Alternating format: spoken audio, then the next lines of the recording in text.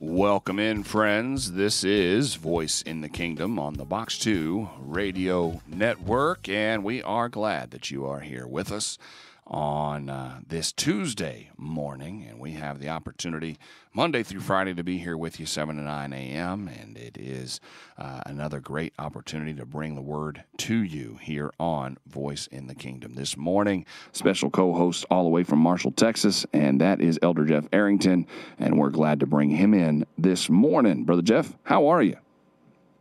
I'm doing wonderful, man. My eyes on Jesus, looking unto him. That's all we can do, the man. author and the finisher of my faith. He started this, he's going to finish it, brother. Amen. Whew. Yeah, man. That's a good word to start it off this morning, brother. That's good. Yeah, we got to keep the eyes on the Lord, man, and not be distracted by other things and people and situations. You know, you just got to stay Christ-centered. That's right. And that keeps us, in harmony with the Spirit, and that's what we're going to talk about today. Staying in unity with the Spirit and how we do that, and our first order. So we're going to look unto Jesus, man, and not be distracted. Amen. Unity is something definitely needed. We keep talking about needing unity in the world, but man, the body of Christ needs some unity right now. That's so true, and I want to discuss that and how do we get this unity in the Spirit, see? People are always talking about we need to get together, the pastors need to get together. No. By first order, we're going to talk about our first order of unity. What makes us, in agreement is Christ. Amen. He's the glue and the bond, and we will talk about that today. I'm just so excited about the Word of God and God's sovereignty and providence, and understanding that God controls it all. Yes. And one of the scriptures that He gave me years ago was out of Romans 9:17, and it reads this: "For the scripture says under Pharaoh." I love this. It says under Pharaoh, for this purpose. See, it says, "I raised thee up, that I might show my power in thee." See, God raised up Pharaoh, even though he was a wicked ruler, but God used him. See, God said, "I'm gonna raise you up, that I might show forth my power." The good news is that I made you king in order to use you to show my power, to spread my fame over the whole world. So we as saints, we got to see him who's invisible. Moses said that he's in charge and that he's running the whole show, even though it may seem different, but God is behind the whole thing. Yes. And we got, as saints, our faith is the eyes of being able to see Jesus. See, we walk by faith, not by sight. And the basis of our unity is Christ Jesus himself. So we want to talk about that today out of Proverbs 29, verse 18. We bow ourselves again today? He's in the building. He's got something he's dealing with, but he'll be in here with us shortly. Okay. Well, it's all about staying in unity with Christ the Lord, man. And in Proverbs, let's go to Proverbs 29:18. It says, where there's no visions, the people perish. But he that keepeth the law of the word, happy is he. See, where there's no vision. Now, when we can't see, so vision is all about sight and understanding, right? That's right. When you talk about vision, you're talking about the ability to see or to perceive or to understand, And here, Solomon is saying that where there's no vision, when people cannot see, cannot understand, they perish. See? And that's why God sent his word. It's clear to me that God sent his word because, Psalms 119, 130 says that the entrance of his word brings light and understanding to the simple. So we can return back to the word, Christ himself. It brings vision and insight on what's going on in our lives and our purposes. And no longer will we perish, but we will be established in eternal life, see, eternal life. Amen. A lot of people today are perishing. Suicide rate is through the roof. Oh, yeah. You see them, understand what I'm saying? People, no hope. They can't see. They can't see the future. I mean, what's the use, right? Right. Yeah, we just all the way reported down. we just reported a story yesterday out of a school district in Las Vegas that are finally trying to get their kids back to school because the suicide rate doubled among students in their district, and they're the 5th largest school district in the country. And this was they had stories in there about 12-year-olds and 9-year-olds killing themselves, and because they didn't have any hope to look forward to. Yeah. See, that's what I'm saying. They can't see who they are and why they're here. No vision, see. Right. And no purpose, no understanding of their calling. And what happens is the enemy lies to them and gives them this hopelessness, and they say, see, they kill themselves. See? And the body of Christ, see, we don't keep our eyes on Jesus by first order, see, we're going to miss it as well. Yeah. And we got to return. Now, there has to be a return back to the sovereignty of who God is. See? And we're going to discuss that today. Because the vision, to be able to see the Lord, is critical to us fulfilling God's will and purpose. Now, we're not going to read the whole thing, but in the book of Samuel, if you remember, chapter 3, it talks about the priest of Eli. You know anything about the Eli priesthood? Mm-hmm. Yeah, it talked about the priest of Eli. So we had a Levitical priesthood, Eli's priesthood, and the Melchizedek priesthood. But during the days of Eli, in the book of Samuel, if you go there, we won't read the whole thing. We'll glean a little bit from the book of 1 Samuel, chapter 3, verse 1. It talks about the child Samuel. It says, and the child Samuel ministered unto the Lord before Eli, and the word of the Lord was precious in those days, but there was no open vision. And it came to pass at that time when Eli was laid down in his place, his eyes became waxed dim, he could not see. Now, this priesthood was a blind priesthood. He could not see the purpose of God anymore, and it became dim. And we have that priesthood in America right now, see? Yeah. Dim, can't see truth, can't see, what's real, the reality of what's real and truth. Can't see it. Dim. Verse 3 says, and the lamp of the Lord went out in the temple of the Lord, where the ark of God was, and Samuel was laid down to sleep. Now, I'm not going to read the whole thing, but Eli was a priest that did not bring correction to his sons or restrain his sons from doing evil before the Lord. And the Lord began to prophesy to him that he was going to end his priesthood because of his disobedience. And this has to do with the sovereignty of God, because in the midst of God cutting off Eli's priesthood, he was raising up a Samuel. See, right? And if you read the story, of course, Samuel was a kid, and he wasn't aware of the voice of the Lord yet. And verse 4, the Lord called unto Samuel, and in verse 6, he called unto Samuel again. In verse 8, at least Eli had enough sense to respond to that voice, respond to God. In verse 10, it says, and the Lord came and stood and called as other times, Samuel, Samuel. And then Samuel answered, speak, for thy servant heareth. And the Lord said to Samuel, behold, I will do a thing in Israel which both the ears of everyone that heareth shall tingle. Now, in the midst of this darkness, because we're in gross darkness right now, according to Isaiah 60, verse 1. Right. The darkness will come upon the earth and gross darkness upon the people. The inability to see, to have vision. And that comes from the enemy. The Bible is clear. In 2 Corinthians chapter 4, we talked about it last week, right? If our gospel be hid, it is hid in them of the lost, whom the God of this world has blinded the minds, see, has darkened the mind, so we cannot perceive truth or see truth or understand truth, right? Right. So you see that man is making an attempt to change the word, change all types of truth, see, but it doesn't matter.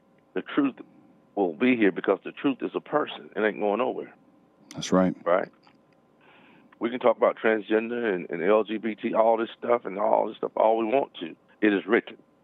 It is written. The word of the Lord is established forever, man. Yeah.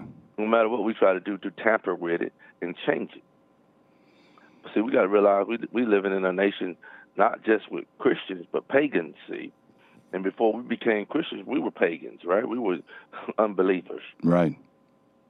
So of course we would try to change the truth into a lie to appease our world that we live in, and create God in our own image, so to speak, to be comfortable. But the Word of God is truth itself, and you can't add to it and you can't take away from it. Right. So Eli's priesthood was a priesthood was blinded. They could not see, could not perceive. And if you study the story, Quincy, that as it went on, the Philistines rose up to fight the Israelites, and the Philistines defeated the Israelites because they were in a backslidden state. They couldn't see, they had no vision. And when you cannot see, you can't unify. You can't come in agreement with truth because you can't see it. So here, in the midst of all of this, God had a Samuel. Right. That he was raising up. Now, we're talking about God's sovereignty, right? So in the midst of this darkness, God had an answer. And the Bible says he called out to Samuel, and Samuel answered the Lord. And God is still calling today. He's still calling young people, old people alike. God is still calling. He's wanting us to hear his voice. And a stranger's voice we will not follow. See? Yeah. There are many voices out there right now. Yeah. False prophets, false teachers, a lot of false going on. But God's trained Samuel to hear his voice. I shared this with the youth. God is still calling young people to hear his voice. See, God is wanting to raise up a Samuel generation that's able to perceive the Lord. See, able to be a vessel unto honor. See, meet for his use. God's wanting to call. He's sending out a call today. He's calling the body of Christ to know his voice. Yes. And a stranger's voice we won't follow, see. Right. And this causes the unity. See, everybody wants to unify, but what are we unifying with, right? Right. What are we joining ourselves to? And this is what we want to talk about today. See, God raised up Samuel in the midst of that darkness, and Samuel became a mighty prophet of the Lord, and he brought vision back to the people of Israel, sight, because they were blind. Yeah. And a lot of the body of Christ, see, we're blind right now because we've joined the wrong thing. Mm-hmm. Right? Yeah. First of all, we got to understand that this calling is by first order is to Christ, our calling. But the Bible talks about a high calling, talks about a heavenly calling. That first order of that calling is to Christ. Now go to Luke 2:11, and let's really get into this. Luke 2:11. If you have your Bibles, let's go to Luke 2:11. Let the word speak. Luke 2:11. Luke 2:11. Now, understanding Christ, it says, "For unto you is born this day in the city of David a Savior, which is Christ the Lord." Now, most of the body of Christ understand Christ as a Savior. They have a Savior mentality, right? Right. The Savior, of course, he's a Savior. That's his ministry. He came to deliver us from the power of darkness, from sin. But the person of Christ, who he is, he's the Lord. And if we don't make that shift over into the mentality of his lordship, see, and join him in the lordship of Christ, if we stay in that Savior mentality, we never surrender our lives to the Lord. Now,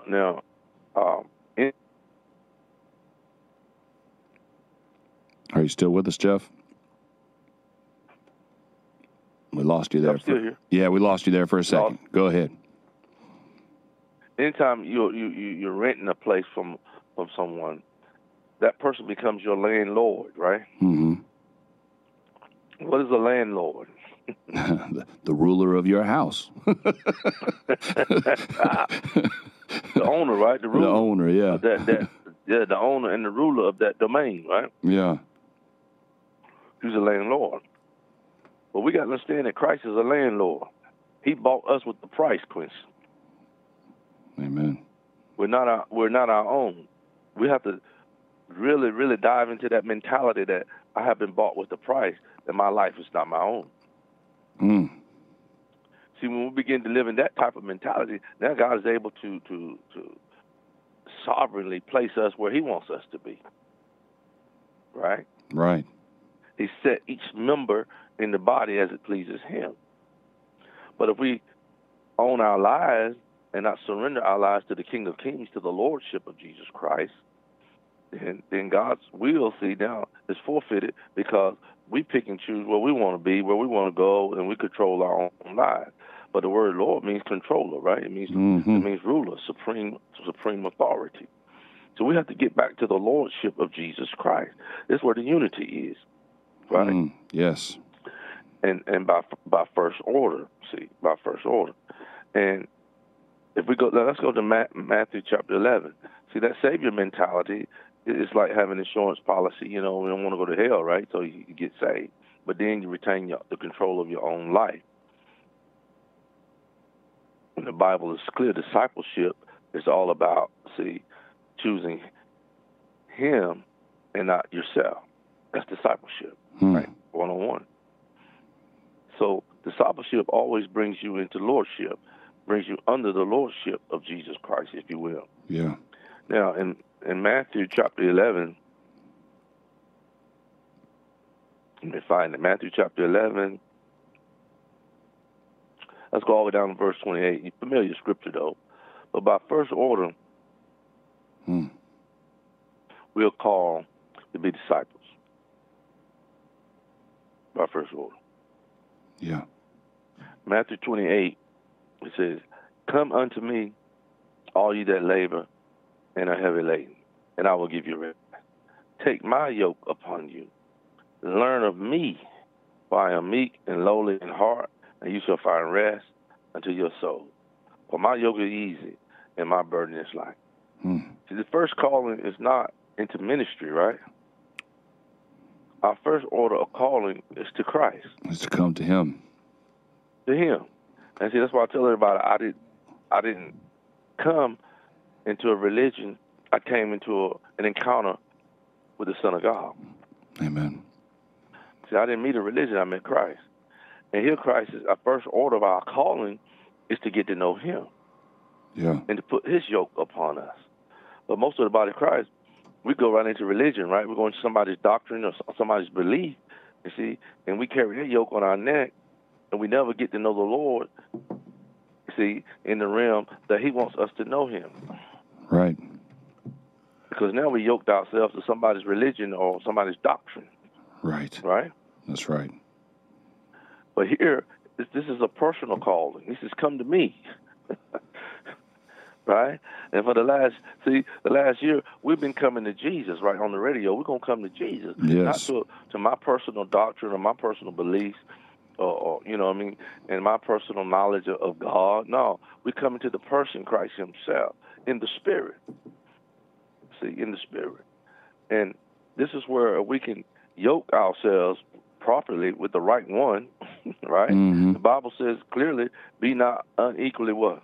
Yoked together with unbelievers, see? Right. Unbelievers. Now, we're going to apply that to the kingdom of God, see? Because anytime you yoke with yourself with something by first order other than Christ, see, your foundation is wrong. And you can't reach your maximum potential, see, yoked to something other than Christ. And we're talking about God's eternal purpose. God sent His Son, right, a Savior. He sent a Savior. We know the scripture out of John 3:16, famous scripture, John 3:16. For God so loved the world, He sent His only begotten Son, right? That whosoever believes in Him shall not perish but have everlasting life. That's Savior, we understand that. But that Savior is also the Lord. Right. The Lord. So we're talking about the Lordship of Jesus Christ. And this is where body of Christ, we have to understand something here. In 1 Corinthians 6:17 is clear. He that joins himself to the Lord is one spirit. That's that unity. And we're talking about unity, right? Yeah. Unity. There's no way, Quincy, you can have unity with me and I can have unity with you unless by first order we unify with the Lord. Right. Right. You join yourself to the Lord. I join myself to the Lord. our unity will be automatic. Our fellowship will be instant fellowship, like we've had for a year. Why? Because we acknowledge his lordship. That's right. Now, this is where the body of Christ was successful in the early church in the book of Acts. This is one thing they had down. This one thing the Holy Spirit emphasized. See, his emphasis was the lordship of Jesus Christ. And when he, of course, he died, and when he rose and ascended, see, he ascended up, something else came down, right? He ascended, and then he said, I'm gonna send you the Holy Spirit. I'm gonna send you a comforter. The Comforter, yeah. And the Comforter, yes. Yes. And when the Comforter shows up, the Holy Spirit shows up, he has something on his mind. We're going to take a look at it after the break. But I'm here to tell you that the unity is found in Christ. Why so much division in the body of Christ? We can't. Because all of us are yoked to different things, right? Different things, yeah. Yeah. Different justifications, different interpretations and justifications. Yeah. That's the biggest part of it. Yeah, all kinds of, man-made systems, man-made foundation, man-made governments, see? Yeah. And we come with our own order, people out of order, and Lord have mercy. Yeah, it started small, or it felt like, hymnals versus, projector screens, and then potluck or not, that kind of stuff. and then it got bigger. Oh, Lord have mercy. God called for a Samuel generation that has the ability to see Christ now, see? Yeah. He called for a generation that rise up and come out of any type of traditions that make the Word of God no effect. See, you got to come out some things, come into some things now. Yeah. And see, that's why you guys are part of it. Those that are listening, obviously, you want something fresh and new from God. Well, God's calling us out. It's not really new. It's just something we're returning to. That's fresh. That's good. See, called Jesus Christ. He's always new every morning and fresh. He's our fresh daily bread, right? That's right. His mercies are new every morning. He don't give us that old stuff. He's our daily bread. That's right. Yeah, fresh out the oven every day. See, in this dispensation, it's called the Spirit of life that's in Christ Jesus, right? That's right. There was a change of order, and Paul talked about it in 2 Corinthians chapter 3, that we no longer are ministers of the letter, right, that killeth, but we're ministers of the New Testament that brings life, fresh bread, right? That brings life. The old is done away with, see. But you notice now, he said, there's a veil that remains, see, on the eyes. Blindness remains. Yeah. See, as long as we try to do this outside of the Spirit of God. Yeah, that's that Eli priesthood we're talking about, yeah. There you go. Yeah, the Eli priesthood, they cannot see, and it's gone wax dim. The eyes is wax dim because they're taking their eyes off the Almighty God, Jesus Christ. See, we're taking our eyes off Christ, and we promote our beliefs and our denominations and our creeds more than Christ. Yeah. See, now things are more important than Him. Right. And then the basis of our fellowship should be Jesus, right? Wherever we go, wherever we meet brothers and sisters, Amen. The foundation should be Jesus, right? Then we're not so worried about being right and being lined up with Him is what we're supposed to be worried about. There you go. Yeah. It doesn't matter. It doesn't matter about the doctrine, see? Yeah. It doesn't matter about your Lord. What Lord do you serve, right? Yeah. That's good. Yeah. Who you confessing. And we'll finish this after the break. All right. Well, that's good stuff to get us started. Unity, it's important, and unity, getting our eyes on Him and rallying around that and not all this other stuff. That's a powerful, powerful thing. Amen.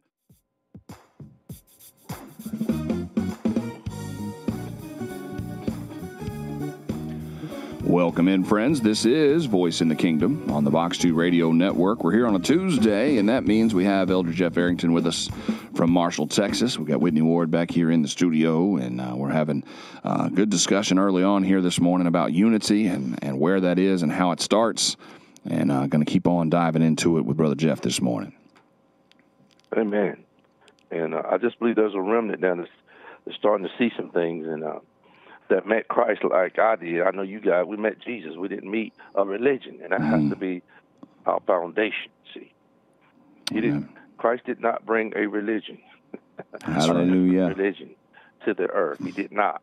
He brought a government, hallelujah, and a whole other way of living to mankind. And he's trying to impart that constitution, that way of life, into his followers, his disciples.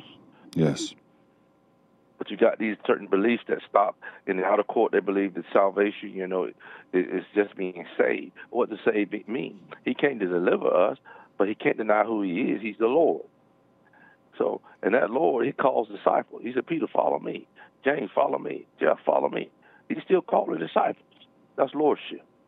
See, the 12. That 12 mentality. And the 5,000, of course, they followed him for the fish and the loaves, see. Right. They followed him because they saw the miracles. But you don't have to be in the 5,000. You can, by your own decision, say, you know what, I want to be a disciple, Lord. I want to learn. I want to understand your kingdom, your ways, see. Now, this is lordship mentality. And that's what we have to get to unify, see, in the purpose of God. That's right. If we're going to come into unity, it's going to have to start with Jesus. That's right. And not trying to match our doctrines. See? Yeah. Well, I had a listener finding folk that believe like we do. Yeah, I had a listener just message and said all religions are looking for the kingdom, but it seems like some of them old songs looking in the wrong places. See, putting it on ourselves and putting it on, like you said, doctrines and checklists and pews and hymnals, and not on Him. Well, the kingdom is found in a person. See, that's it. It's found in the person. If you go back to the scriptures, he clearly said, if I, with the finger of God, cast out devils, no doubt the kingdom of God is among you. What was he saying? He said, I'm here. The kingdom is here. That's what he was trying to tell them. He was saying, look, there's a more powerful force here that I'm about to demonstrate to show you that the kingdom of God is among you. And everywhere he went, he demonstrated that he's Lord, see, and everything is subject to him. We're talking about Christ, the sovereignty of who God is. And this is where we have to return back to that belief in who God is. He's the Lord. Yeah. So we see right here that 2 Corinthians chapter 3, let's pick up right there. We covered that of course he's a Savior. He's come to deliver us, but he's also the Lord. And the Lordship deals with supreme ruler, supreme authority, owner of the land, right? Right. And we can get back to the mentality that we are bought with the price. Our life is not our own. Now, either that's true or not, right? Right. Either you were bought with the price, and no longer your life is your own. It belongs to the landlord. And he can place you wherever he wants to place you, right? If you can get to that realm of discipleship of the 12 mentality, see, no longer you begin to govern your own life. Hallelujah, you have a governor. He directs your life as you seek him. As you empty out and say, God, I want your will, he begins to direct your life, see, and takes the sovereign providential rule. And next thing you know, you right in the middle of God's will. You don't know how you got there, but you're there. That's right. And there's freedom in that, and then there's unity in that. There you go. See, now you preach my message. Get right here. We get right in 2 Corinthians chapter 3, verse 16. It says, nevertheless, when it shall turn to the Lord, the veil shall be taken away. We're talking about vision. When our hearts turn to the Lord, see, we'll be able to see him when our hearts turn. You see, our hearts got to turn to the Lord. And when we turn to the Lord with all our heart, it's clear. God said, when you seek me with all your heart, you're going to find me. See? Nevertheless, when it shall turn to the Lord, the veil shall be taken away. Verse 17. Now the Lord is that Spirit. Who's that Spirit? The Lord is. And where the Spirit of the Lord is, there is liberty. And this is what the early church had, and we're going to look at some of that in the book of Acts in a minute. This is what they had. They had a unity and agreement, see, with the Spirit. Remember now, Jesus came. He fulfilled his purpose. He said, it's finished. He ascended. Then someone else. He said, I'm going to send you somebody else. I'm going to send you a representative. I'm going to send you someone just my spirit, someone just like me. Right? Right. And the Holy Spirit comes, and the first thing he does is, I don't testify of myself. I testify of Christ. Mm-hmm. In verse 18, he says, but we all with open face, beholding as in the glass, the glory of the Lord, are changed into the same image from glory as even by the Spirit, from glory to glory by the Holy Spirit.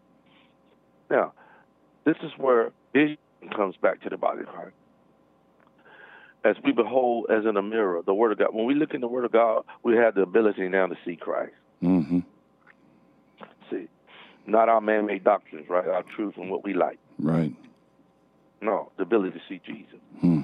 See, every time I open that Bible, I have the ability. The Holy Spirit has opened my eyes to see Jesus. But they testify Jesus, the Scripture, right? I see the Lord. I see the Lord. Now, if you see the Lord, I see the Lord. Is that not agreement? It should be.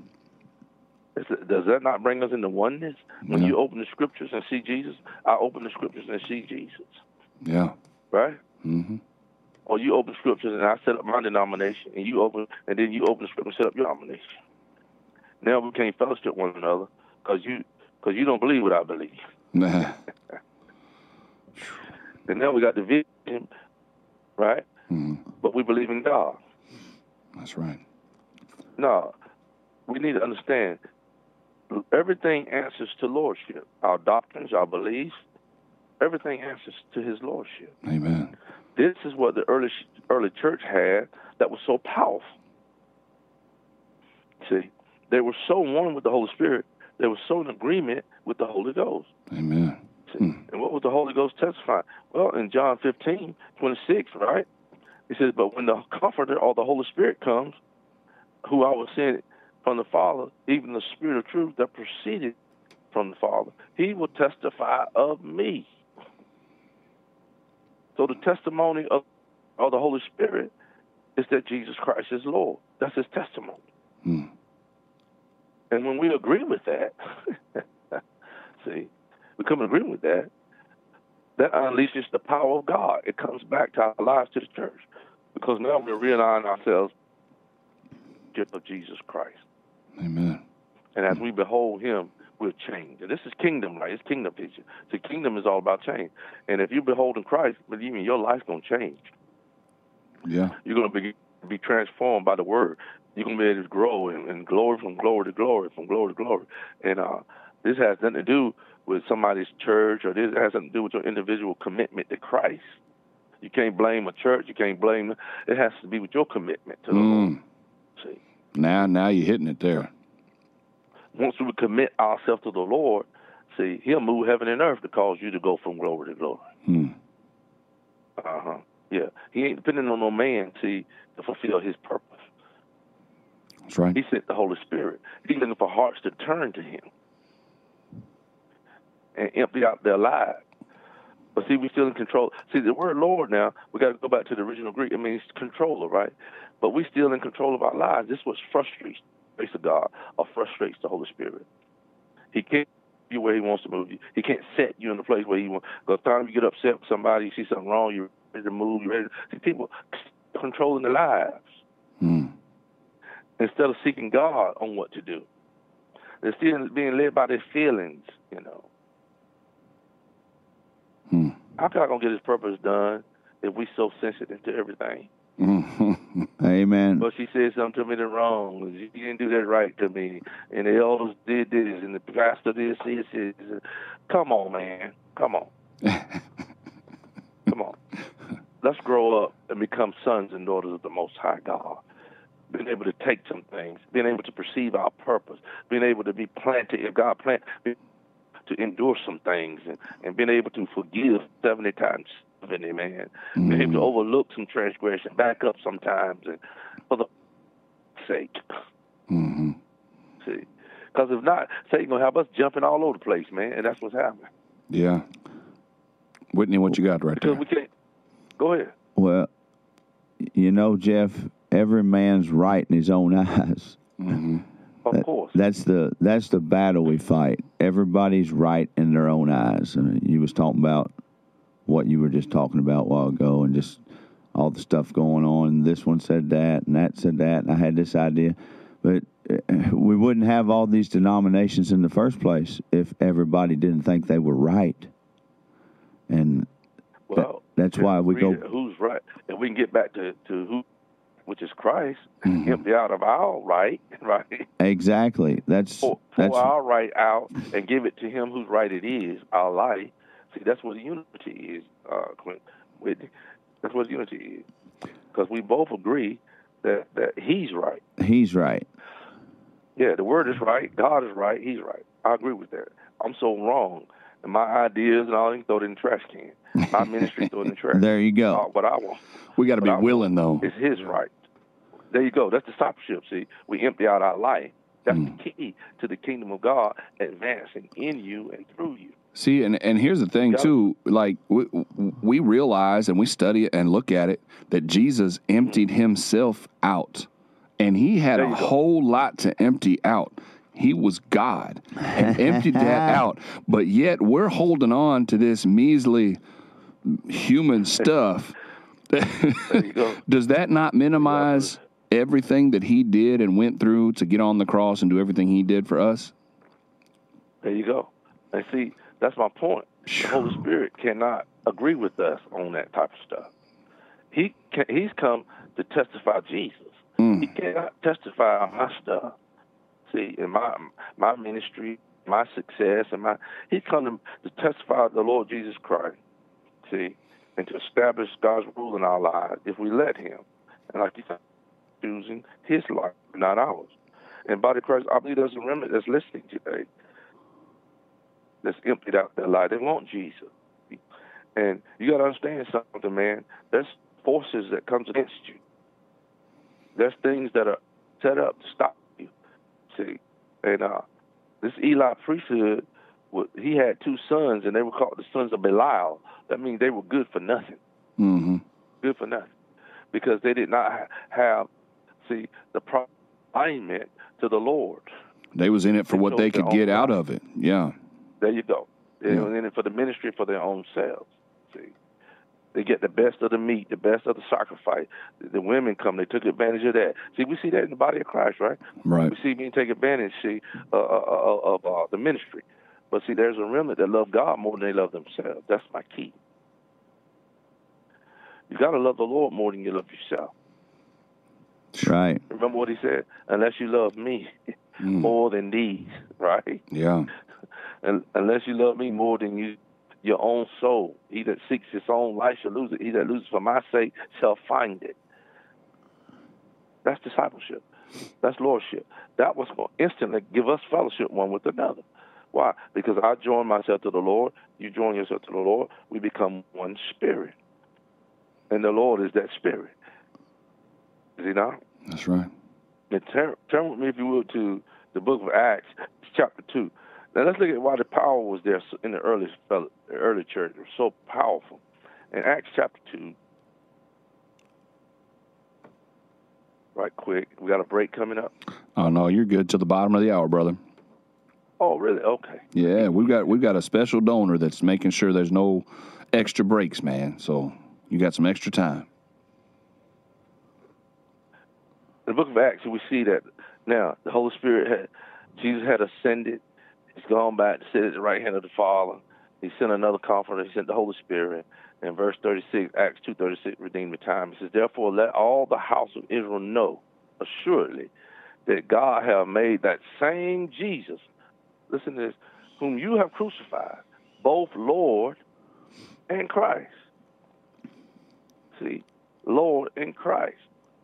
Now, we got to understand what Lord means, see. We got to go back to this Greek word means to control, the owner of the land. Remember, land, Lord. He's the owner of the land. Well, the book of Acts, those that came to Christ, they knew that he was Lord. They acknowledged his lordship. With that acknowledgement, now the Holy Spirit has free reign to show forth his power in the early church. Why? Because they agreed with the lordship of Jesus Christ. I'm not going to read it all. Y'all remember the story of Ananias and Sapphira, right? Mm-hmm. Right. I remember that story where they promised some money from the land and they lied about it. But what they didn't understand, the church was so one with God. Peter said, "You didn't lie to me. You didn't lie to me. You lied to the Holy Ghost." Yep. They misunderstood who was in charge.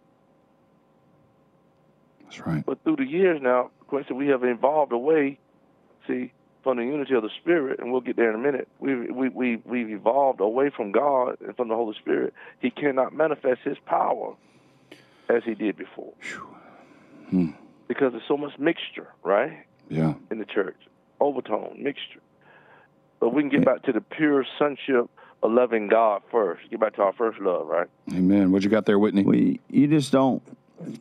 I ponder on those scriptures because, Herod, I think it was, he raised himself up to be God, and he fell over and the worms ate him. And Ananias and Sapphira, they lied to the Holy Ghost, and they dropped down dead. And that just shows you the grace of God right now, because there's people done the same things as those three did, and God allows them to live. But I tell you what, as more as the church get back in unity with God, the fear of the Lord is going to return in these latter days. As the remnant that God has chosen, realign ourselves with the purpose of God. You're going to see these things happen again, because we're going to be so one with God, so one with God. It's going to be dangerous to come into the house of God a hypocrite. Yeah. It's going to be dangerous to pretend around sold-out saints. It'd be better not to be around saints unless you sold out like they are. You see what I'm saying? It's going to be dangerous to pretend to be a hypocrite, because we're coming into agreement. We're coming in alignment with the Holy Spirit. Now God's able to manifest His power. And you see it in the book of Acts, how Paul was so one with God, and the early ecclesia, the early church, was so one with the Holy Spirit that he was in charge. He said, "Separate me, Paul and Silas," right? Who was in charge? The Holy Spirit said, "Separate me, Paul and Silas." Right? Right. Now, if we go back to Paul's conversion, y'all remember that? Yeah. He was on the road to Damascus, right? He had all these mixtures and overtone religion.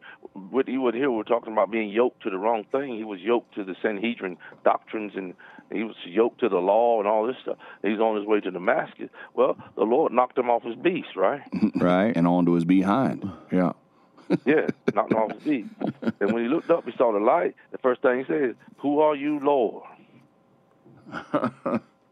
He acknowledged the Lord. First thing he did, he said, "Who are you, Lord?" And the scripture says, "I'm Jesus." He said, "I'm Jesus." When Paul had that revelation, when that thing hit his spirit, that light hit his spirit, it set his foundation for the rest of his life. And from that foundation on, you see Paul lived in the spirit of unity with Christ from that day forward. Amen. Because he stayed under the lordship of Jesus Christ. His life was no longer his own. He was bought with a price. He understood that. He understood it, that he was a disciple. He understood that he belonged to Jesus. He's Lord of all. See? And if people could understand that and get back to our foundation, I lay in Zion for a foundation. Who? Jesus Christ. Not my doctrine, not my religion, not what I believe, not what all this means. No, a person, Christ. See? And he's here by representation of the Holy Spirit. The Lord is that Spirit. His Spirit is here. It's in the earth realm. Now, if we as saints could acknowledge him again and stop ignoring him, right? Right. Acknowledge him again before we make governmental decisions and make what we're going to do, where we're going to live, where we're going to church, where we're going to move. If we can bow our heads again, bow our hearts, bow our knees again, and acknowledge God and say, "God, you rule my life. Where would you like me to be? You want me here? I'll be here the rest of my life. Where you want me, Father?" Yeah. See, that's what invokes the power of the Holy Spirit in our life. That's the resurrection life, because we reckon ourselves to be crucified with Christ. Our old life is dead. See, that's faith, right? Right. So me being in Marshall is a crucified life. See, it's not my life. See, it's the life of the Son of God who loved me and gave his life for me. The life that I now live. See, that scripture is fulfilled. See, the life that I now live, I live by the faith of the Son of God who died for me. See, and loved me and gave his life for me. So now I'm crucified with Christ. There's no longer I that live, but Christ in me. See, and this is where we can get back over to emptying our lives out. See, stop controlling everything, right? Mm-hmm. And Satan done made this counterfeit church. Now we got all this technology and got the PlayStations and the Xboxes and all this mess, all this stuff. And now people choose where they want to go to church because it's more convenient. Yeah. Yeah, if God, you're supposed to be there, be there. But my God, at least acknowledge the Lord where you're supposed to be. Right? Right. You think God care about gaming and PlayStation because your children will have something to do on Sunday morning? You think he care about donuts and coffee and cookies and when it comes to his eternal kingdom and you being in your place, you being set as a member so you can receive the life of God? True. Come on, man. We're too shallow. See, Satan has created this counterfeit world. Now, preachers, they catch it on. They got the coffee bars, and I'm not hating on that. You might supposed to have it. I don't know. But you see what I'm talking about. Yeah. We got the television sets, the cameras and all that. And then the preacher got 30 minutes. You better hurry up, throw that word out there. And it better not be offensive. So that's the part more so than the coffee and some of the other stuff is the watering down and the justification of that part of it. Yeah. But see, we got to all make sure we're in the will of God. There's nothing wrong with that as long as you're in the will of God. Right. I don't care. I'm not hating. But if you're choosing it out of convenience and because you like it and you hadn't sought the Lord, see, we must acknowledge the Lord again. If the Lord tell you to be in a mega church, be in a mega church. If the Lord tell you to be there and they got a 30-minute program, they got to hurry up and get the word out because TV show going on, that's fine. That's what you're supposed to do. I'm saying acknowledge the Lord in all your ways. And he will direct your path. But we got to give him his place back. You understand what I'm saying? Right. Go ahead, Whitney. Well, what I hear you saying is we need to stop ministering to the flesh and to the soul and start ministering to the spirit. Yes. Spiritual kingdom. That's it. Yes. I mean, everybody Stop catering wants to the flesh of men. Stop catering to the dictates of the flesh. Stop trying to, build our church with members based on luring them in with stuff and stuff. No, let the Holy Ghost lead men. They that are led by the Spirit. They are the sons of God. Right? Mm-hmm. Right. Let's give the Holy Spirit back his place. Let's give Christ back his place in the church. We usurp too long. Let's get out the way. Our denominations, our doctrines, let's get that mess out of the way. Break the mold. Yeah, let Jesus take the wheel. That's what the song said. Yeah. Break the mold. Let him lead again.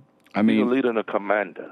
And speaking to what you're saying and not picking on people, but I've been in churches where they literally will go and get their sermons and sermon series and their setups for their stage from another church and bring that into their church and just do that. Yeah.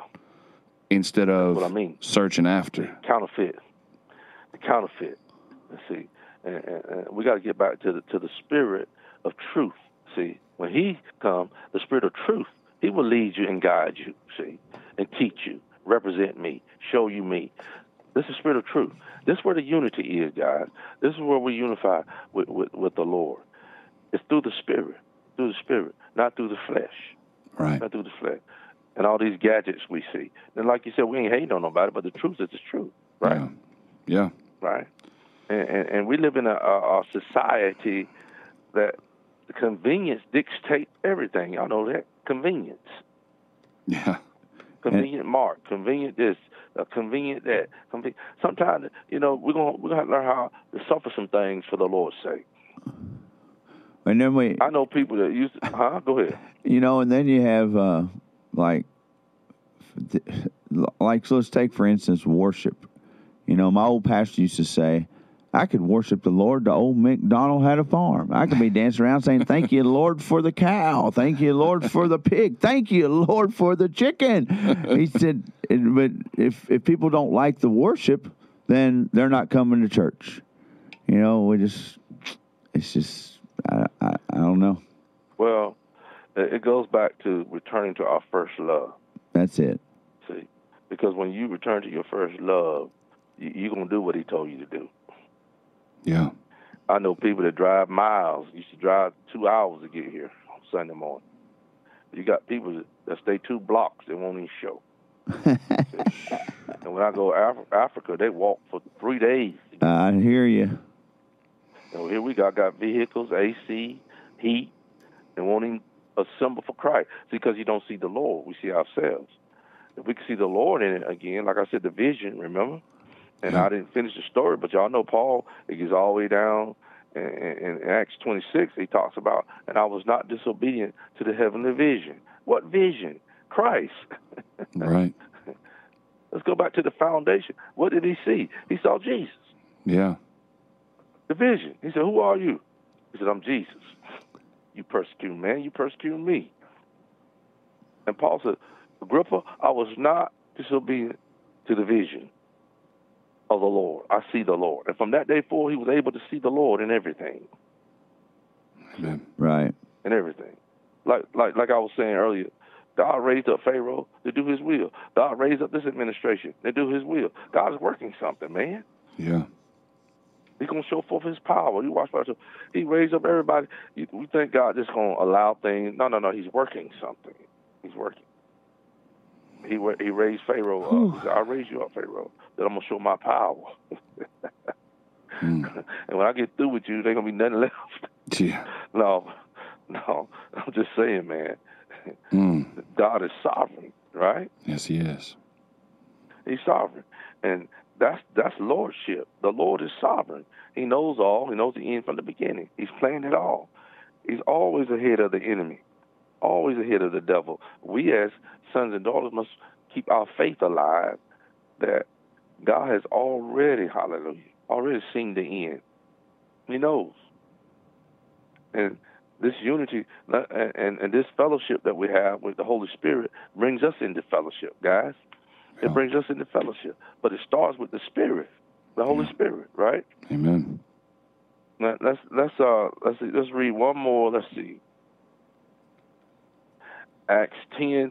Let's look at Acts 10:36. Then we'll go to the break, right? Right.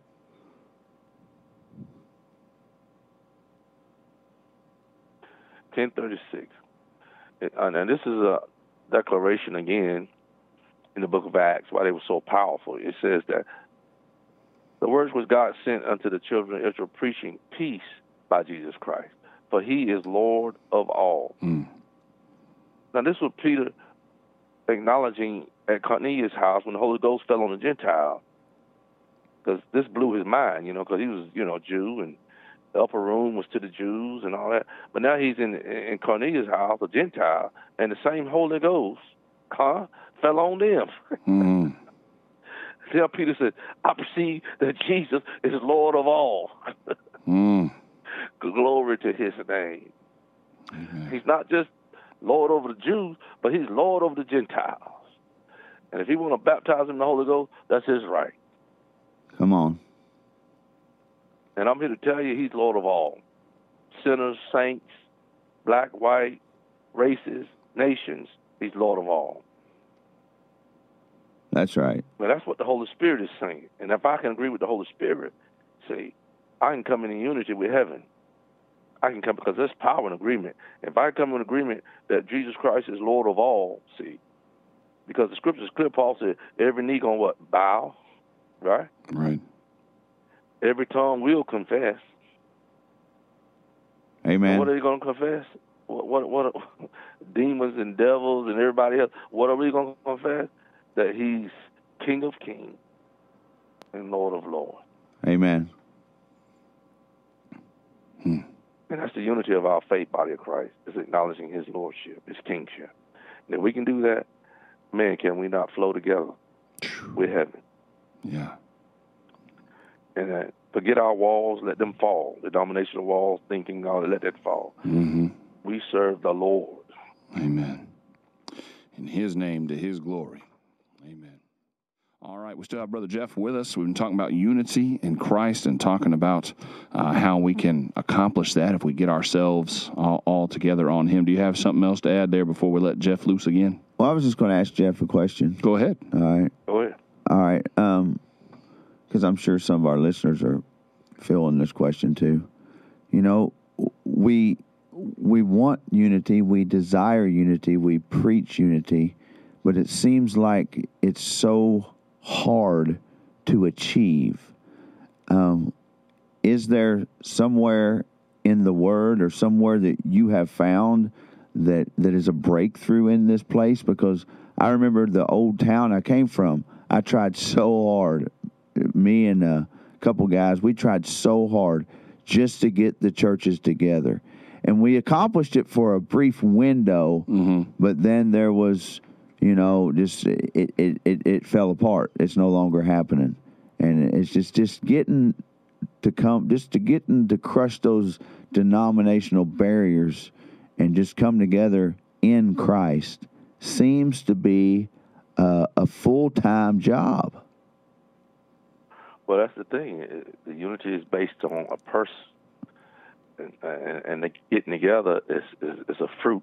See, we're trying to get together and create fruit without the root, without the tree. Christ is the root. He's the tree. He's the vine.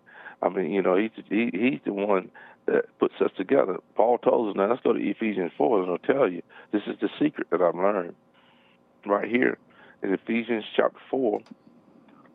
Beginning at verse 1, it tells us the problem. I hear people say, all right, the pastor's going to get together. I said, that ain't going to last about 2 weeks. It never does, because there's no agreement in just gifts and being pastors. There's no agreement with just being no pastor. That won't last, Men get together because they're pastors. Yeah, apostles get together because they're apostles. Prophets get together because they're prophets. And we do all this stuff based upon fruit and outer appearance. That has no glue to it. There's no bond, no glue. But right here in Ephesians 4, Paul says, I, therefore, the prisoner of the Lord, beseech you that you walk worthy of the vocation wherewith you are called, with all lowliness, meekness, long-suffering, forbearing one another in love. Listen to this. Then he says, endeavoring to keep the unity of what? Spirit. It didn't say the pastors did it. Nope. It didn't say the body of Christ by first order. It says endeavoring to keep the unity of the Spirit. See, the unity of the Spirit.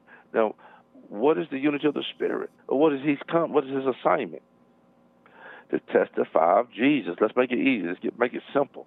He's come to testify. He's come to speak of, not of himself. He's come to guide. He's come to show us truth. He's come to bring back to our remembrance all things that Christ said. And if we can keep that, see, the unity of the Spirit, it becomes the bond, the glue to our peace, to our unity, to our gatherings. Whitney, when men can take, if you can die to yourself and acknowledge the Lord, I die to myself, see, that's the bond. Mm-hmm. We can't unify in our gifts. That's not going to last. We're not going to unify in our doctrine.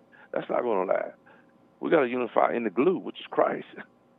He's the bond, right? Yeah. That keeps us together. Keep brothers and sisters fellowshipping. It's automatic. If you yoke yourself to the Lord, like he said, coming to me, yoke yourself to me by first order. If I yoke myself to him, see, we're gonna have fellowship. It's going to be instant fellowship. We don't have to work at it. We don't have to, it's there when we meet. The fellowship of the Spirit. Go ahead. Why? Because we're in agreement with heaven. Yeah. You know what I noticed, Brother Jeff, when we tried to do this? And I'm just going to put it out there. All right? Go ahead. This is what I noticed.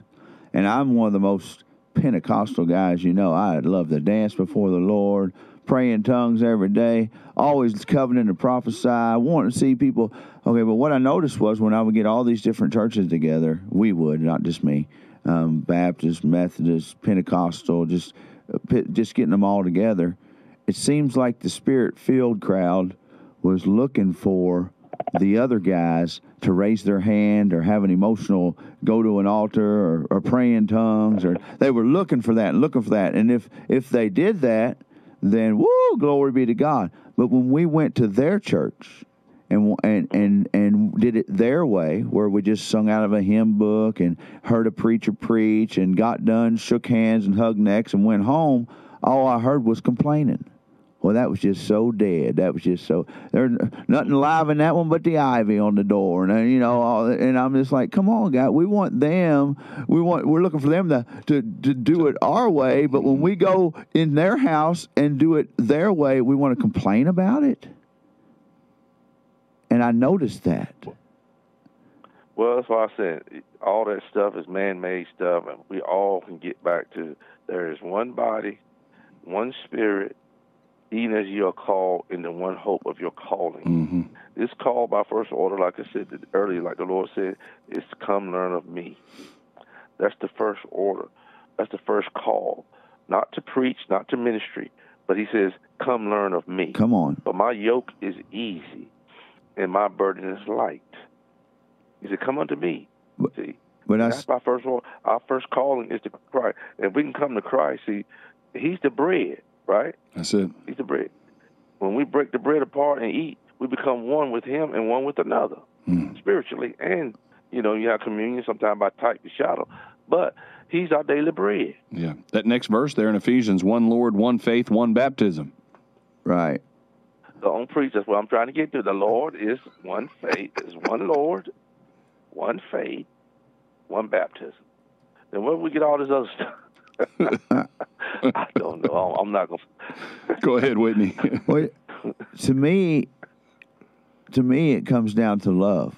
Mm-hmm. Do we love one another? Everybody trying to get everybody to act like them. Let's just act like Christ and love one another. There you go. All right? That's our measuring rod. That's it. If you don't do it my way, okay, that's cool. Most people probably think I'm a nut job anyway. I don't really care. But I'm not looking at you thinking, well, since you don't do it my way, there's something wrong with you. Well, you just love one another. Let God be glorified in our life. Well, that's it. And that's what we call, sending out that call today. If we all can come back to the Lord, to the Lordship of Christ, and let him be our bread, right? Hallelujah. Let him be our water. That's let right. him be our meat and drink. See, let him be our meat and drink, the basis of our fellowship. And often as we do this, he said, remember me, my body, my blood. If we can do that, we have fellowship one with another. Yes.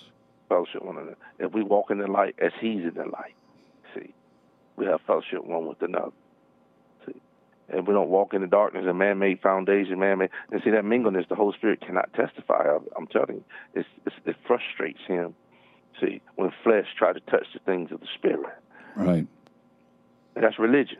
Yeah. When flesh tries to touch things of the Spirit, then it becomes religious, right? It becomes doctrines and dead doctrines, I will, because there are spiritual doctrines of Christ. But then when flesh get involved, it becomes dead. It just becomes tradition and obligation.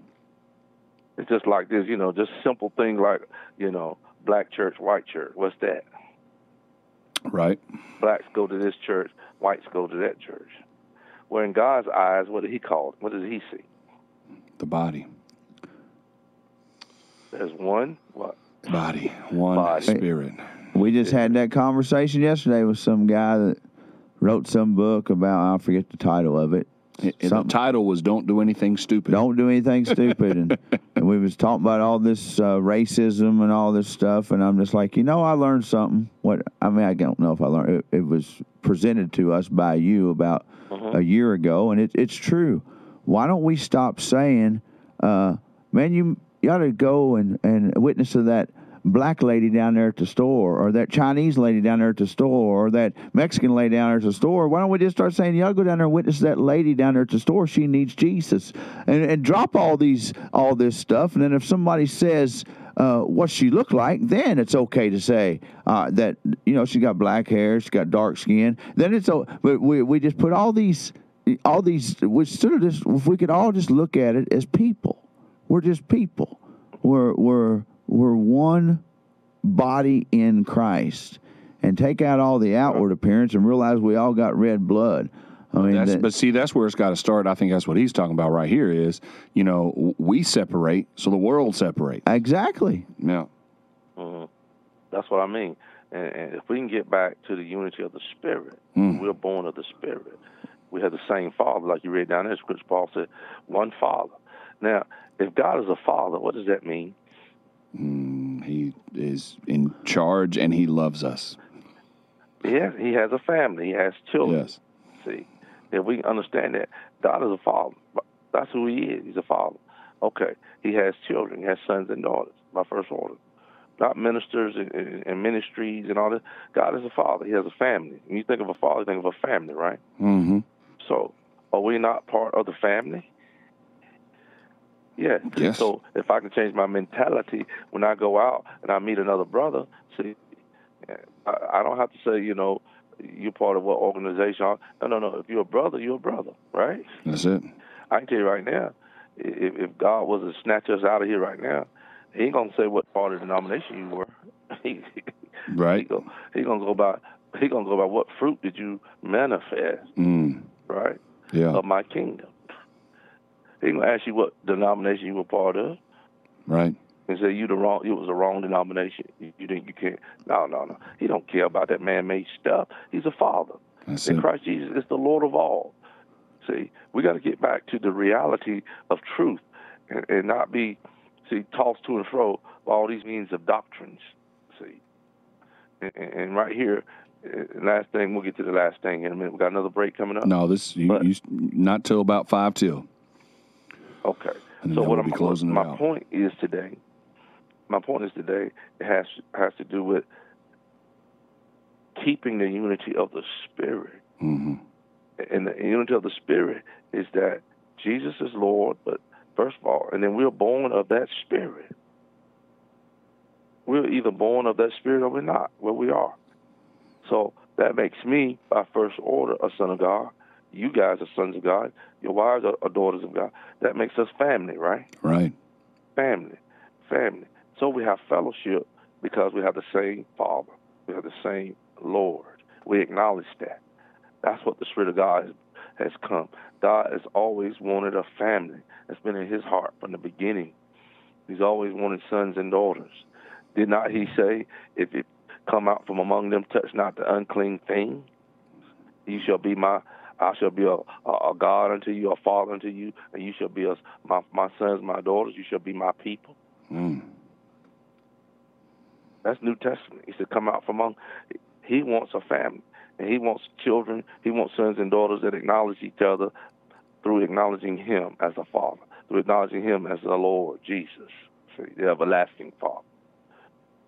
And if we can get this, change our mentality, and get out of this religion and church's mentality, and understand that we're born of the Spirit. He's the Father of spirits, right? He's the Father of spirits. New Testament, Old Testament. The same Holy Ghost fell on the Jews, fell on the Gentile. Amen. Right? Same Holy Spirit. And He's still calling men right now. Come out from among them, be ye separate. Touch not the unclean thing. That's right. See?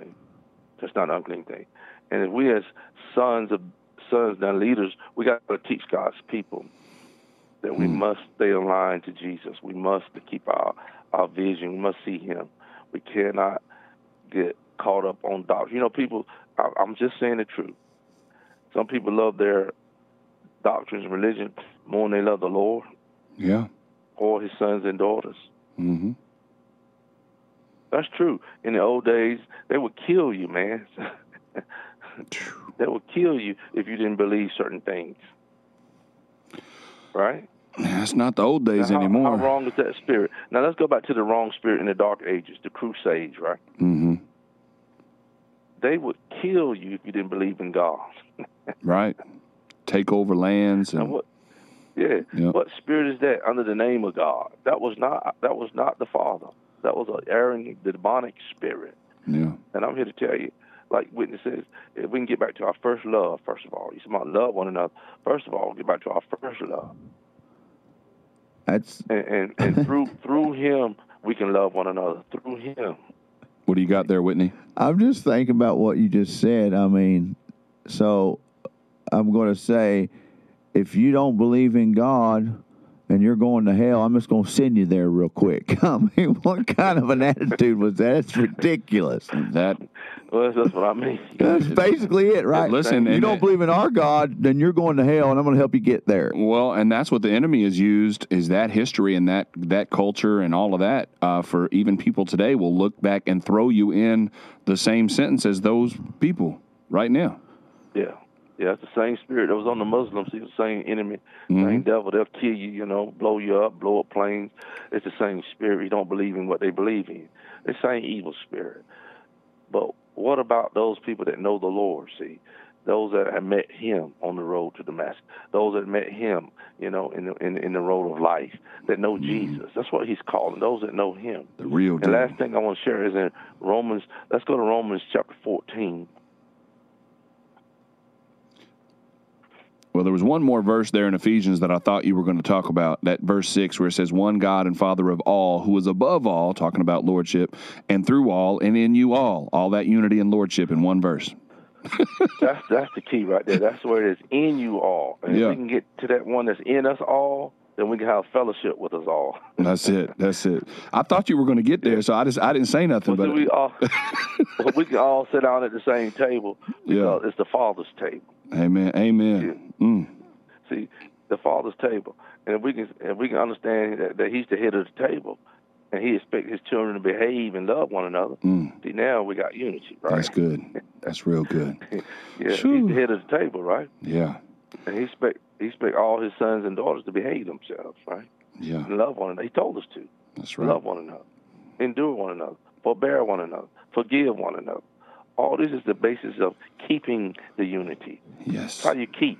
You forbear. You love. You forgive, right? Right. That's how you keep the unity of the faith. How does a husband and wife stay in fellowship? You got to forgive. You got to let some things go. Right? Husband and wife relationship, that's a covenant relationship. Amen. But the same thing with brothers and sisters. Sometimes you got to let some things go. Sometimes you have to forgive. Sometimes you have to confront things. It goes all the way around, doesn't it? Yes. Amen. See? But if we're going to stay in fellowship with our wives, sometimes you got to let things go. They're going to have to let some things go. They're going to have to forgive. See? Yeah. See, they're going to have to confront some things with you. You got to confront some things with them. That's the way of life. But it's all done out of love, right? Right. Right. But that's who God is. You know what's in us? God is love. See? And if we can keep that at the foot, the foundation, that's the basis of our unity. Amen. Well, now we got the power to forgive, the power to release, the power to keep moving. See? The power not to see, because we know in the church, they say Sunday morning is the most, racism, that's what they say. That's because we're seeing through the eyes of the flesh. Yeah. Right? Yeah. If we can go back to the eyes of the Spirit, it doesn't matter if it's all whatever. If they're born of the Spirit and you're in the Spirit, that doesn't matter. Just because a 5 white guys show up at an all-black church don't make it, spiritual. Right. If that church is in the Spirit, I don't care who's there, is in the Spirit. That's it. So we got to get out of this flesh realm and this flesh thinking. But here we see in Romans chapter 14, and we'll close it with this. Well, verse 17 is pretty good. It says, "For none of us live to himself, and no man dieth unto himself. But whether we live unto the Lord. Whether we die unto the Lord. We live, therefore, or whether we die, we are the Lord's." Do y'all see that? We are the Lord's, doesn't matter? Amen. Amen. But to this end, Christ both died and rose and revived, that he might be Lord both of the dead and the living. Then it goes on about not judging and all that. But we see here, it doesn't matter. He's the God. He's the Lord of the living and the dead. And whether I live unto the Lord. Now, if a saint can get that, we must live unto the Lord. Amen. I shared this at a home going one time with a brother years ago, and his wife wanted me to speak, and I shared this. Whether he lives, whether he dies, he's the Lord. He lives unto the Lord. He died in the Lord. See, because he came here out of obedience to the Lord. Then he died in the Lord. He's the Lord's. He belongs to the Lord. And I don't know about you, man, that brings such peace, that knowing that I belong to the Lord. See, and whether I live or die, I'm in the Lord. And I'm here to tell you, body of Christ, this is the basis of our unity. It's the Lord himself. Amen. He saved us. He saved us by his obedience to his heavenly Father. Yes, he's a Savior. He saved us. But the person of who he is, he's Lord of all. And if all of us will keep acknowledging that, that's the basis of our unity. Because now when we don't, it burns away all our selfishness and all our motives, see, when we bow our knee to the Lordship of Jesus Christ. All that stuff is burned up. Right. Now we can love one another, prefer one another, in love. See, forgive one another, release one another. Why? Because we love the Lord more. So let's return back to our first love, body of Christ. We see we live in a crazy world. We see our nation is split, divided. Let's unify in Jesus. Amen. Let's unify. Those that are listening to me, come on, let's unify in the Lord. It's in the spirit. All you got to do is bow your knee. Lord, you're the Lord of all. I acknowledge you. I'm telling you, it makes us instant fellowship. Wherever you go, you meet saints, I'm telling you, you're going to have instant fellowship. There's going to be something there that's going to be tangible, and you're going to sense it. It's called the law of life in the spirit. And we met in the Holy Ghost. See what I'm talking about? Right. Now, example. If Quincy hadn't obeyed God, it wouldn't have obeyed God. Would we be on the radio today if you hadn't submitted to the Lord? Nope. Of course, there are circumstances that turn you around, but you stayed with it. Yeah. Now God is able to fulfill his will through your acknowledging his lordship in your life, his sovereignty in your life. Now, I know you guys had a lot of resistance, your family, your children. Satan attack everything to keep you from bowing your knee to the Lord. He hates that. See, the most dangerous, Whitney, the most dangerous man in the earth is the man that bows his knees to the Lord Jesus. Hallelujah. You notice I didn't say gift, apostle, prophet. No, the man that bows his knee to the Lord Jesus. Amen. He become the greatest menace to Satan and the principalities in the universe. A man that bows his knee to the Lord.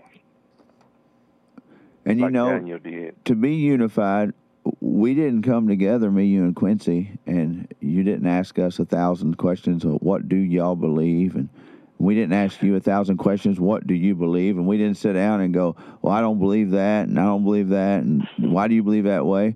We just come together and we said, man, we love Jesus, and let's tell the people out there about the kingdom and about Jesus, and it is that simple.